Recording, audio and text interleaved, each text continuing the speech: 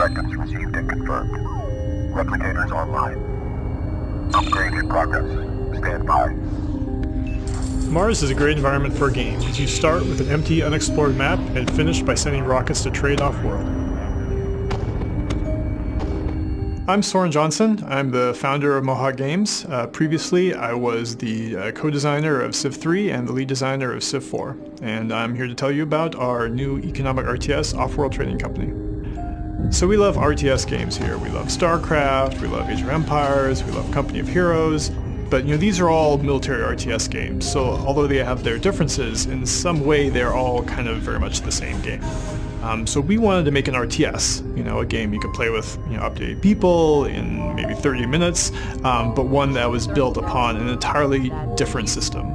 And it's about founding a colony on Mars and then running it as a business, trying to make the most money and buy out your competition. The games are very dynamic. No two games are ever the same of Offworld, because in the background there's this free market of resources. There's 13 resources, they all have their own price, and the prices fluctuate over the game. And they go up and down largely based off of player actions. If someone is producing a lot of water and selling it on the market, it's going to drive the price down. If everyone else is consuming food and no one is making it, the price is going to go up.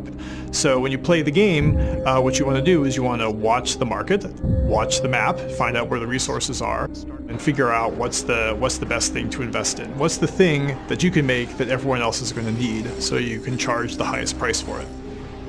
So most of your business is going to be legitimate, but there are some places where you can do some dirty tricks to take advantage of your opponents. And so, for example, you can hire pirates to shoot down their blimp routes and steal their resources. You can even hire a mutiny to actually take over their buildings and steal their production. You can also use corporate espionage to manipulate the actual prices, so you can cause a fake food shortage to drive up the price, making everyone else have to pay through the nose while you make a killing. So we're excited to bring Offworld to early access because we want to see what happens when it gets in the hands of actual players. I think we should go straight into farms and start shorting food. Forget the resource bomb. We'll get EMPs. Just blow all their farms up. Okay. Oh my god, a carbon jackpot. We don't want to develop this game in a vacuum. In fact, we believe that players understand games often much better than their designers do. So we've been playing Offworld for a long time, we've been having a lot of fun with it, but we feel like there's no way we'll be able to bring it to the next level until we're able to see what happens once players out in the wild start playing it, enjoying it, critiquing it, and so on. So we hope you help take part in this process.